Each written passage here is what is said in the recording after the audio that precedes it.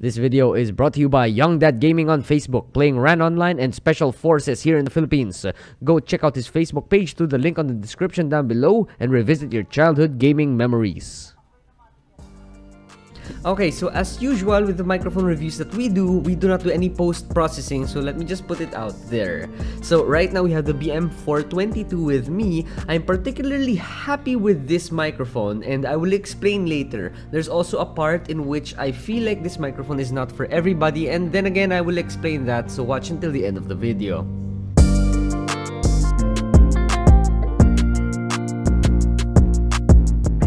First, let's talk build quality. The microphone itself is pretty standard, everything I've expected from it, and I do not feel dissatisfied in that regard. Now, the body is made of plastic, the grill is made of metal, but the stand is impressive. Very rarely do I ever say that something is great or impressive. The stand is. Why? Because the shock mount that it comes with is made of metal.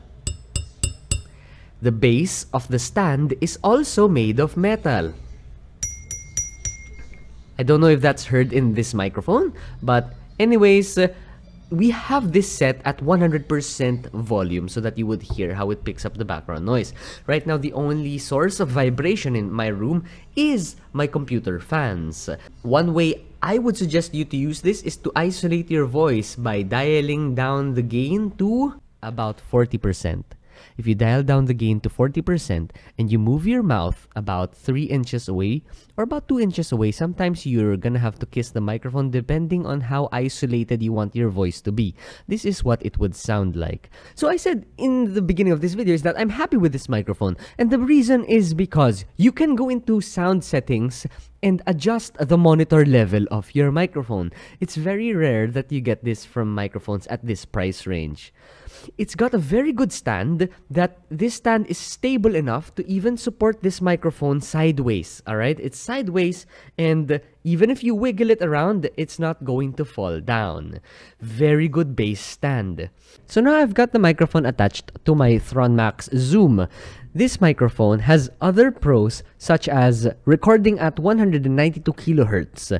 I don't mind much about that. Some of you might care about that, but to me, I don't really hear the difference between 48K and 192K.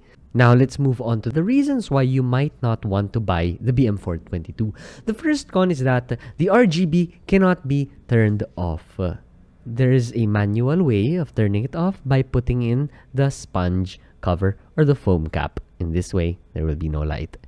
Next is that the mute button has a lighting icon on it, but it feels kind of weird because there are some markings on it. It isn't very clean, in other words. Let's answer the big question. Is this a microphone for you? That, my sirs and ma'ams, will depend on whether you want to use this for vocals, for podcasts, for Zoom meetings, for Discord. This is not the best for singing because it picks up a lot of that low ends.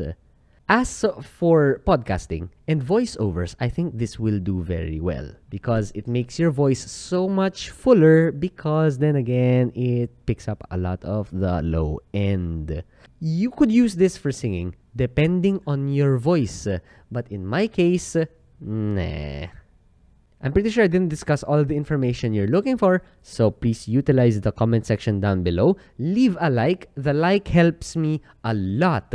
And you're not required to subscribe, but if you want to, you're free to do so. This is Biboyharanero, and I will see you guys again next time.